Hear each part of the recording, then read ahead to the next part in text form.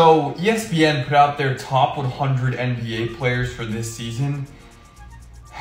Yeah, we need to talk about it. Okay, so first of all, I'm starting to think that Anthony Simons is just the most underrated player in the NBA. I'm cool with Paolo at 82 for now, but by this time next year, he'll be top 40. I don't understand how you can put Miles Turner behind Russell Westbrook when the Lakers are actively trying to trade Russ for Turner. There's not a single GM in the entire NBA that would rather have Nikola Vucevic than Robert Williams. Darius Garland, way too low.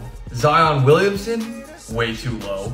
And then final thing, they have Kyrie Irving behind Andrew Wiggins.